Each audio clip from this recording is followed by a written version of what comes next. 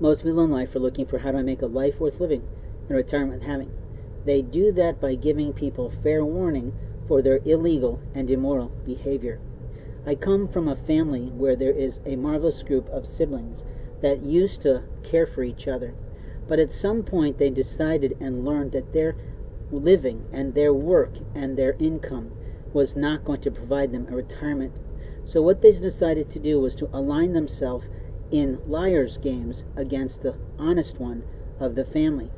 And what they did was take advantage of a downturn in the economy and a loss of a life partner for me.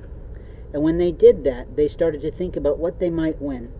I could say a lot of things, but anything I say in my videos gets played back at me by some idiot child from a black community.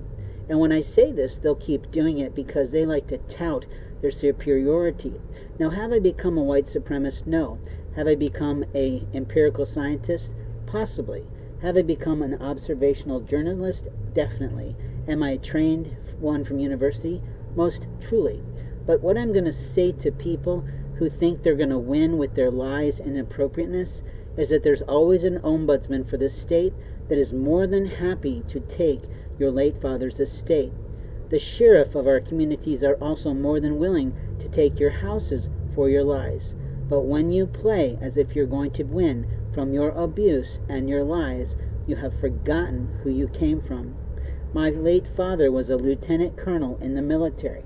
That provides us some privileges under maritime law. It, however, does not provide you any superiority or any seniority in the face of the law. My late father's estate belongs to my late mother, and either way, any sibling that interfered with the dissemination of that will could end up in jail. Any person of a community that interfered with my pockets violated the law and crossed the state line pretending to be me to pick up baggage or delivered it across the state line to make up for their stupidity have violated federal law. The laws of America protect many things. The Bill of Rights also protect the right to relate story underneath freedom of the press. The laws of America of the Bill of Rights, the First Amendment, protect freedom of assembly and freedom of religion. When a man has a faith, he practices his faith. When a man has a ministry, he reaches out for cross-cultural diversity to other ministers and other pastors and possibly other prisoners of their faith. But when a woman walks at a man today who is a white woman that a man has never met in any way, and she hassles him about where he should go and all these things that she should not do, we have to begin to produce a lie, not at all. We have to present her with truth, that you have immorally solicited a man who has nothing and no desire to be involved with you. And at the same time, you are proving by your behavior that you are hassling someone based on a private email to a male pastor.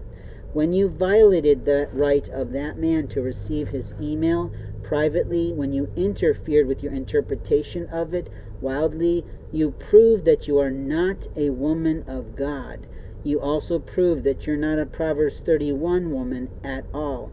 But here's what I can tell you to the people who like to tout, and like this woman tried to throw about that she was going to get some sort of restraining order, and I just looked at her and thought, you are mental health, because I'm peaceably sitting here working, but you think you're going to walk up to me as a total stranger, a white woman who's younger than me, and start yelling at me in the streets? I don't motherfucking think so. And when I'm angry and when I'm raging, it's because of the constant haranguement and hassling that I have received now for the past since 2012, you do the math. How long is that, people? So let me be clear that my rage is off charts, but I have a right to the peaceful living of my life, whether I'm impoverished or whether I'm rich. And what I'm going to say to that little witch in Noblesville is, you made a major mistake playing into our lives, opening our Rolodexes, using your wilds to try to produce a living off the stupidest fucking network marketing thing I had ever heard of, but because I was impressed by your brain, because I was moved by your wit. I participated willingly with you to the detriment of my relationships and my business. But never mind that. I have a forgiving heart because of my paganism. I have a willing heart because of my love of you. But don't you fucking cross the state line making something a federal crime when you are soliciting God for me in a way that is immoral. The next time you play into this community to tout your red truck, to dance your dress, you better not be playing with a policeman, because I've endured enough abuse from them from your stupid immoral call, because at that time you were no Proverbs 31 woman at all.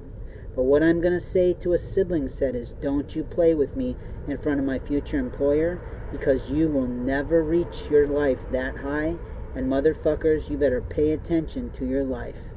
Your job on behalf of my late father was to establish nothing new, but was to honor his beliefs in the family that was true.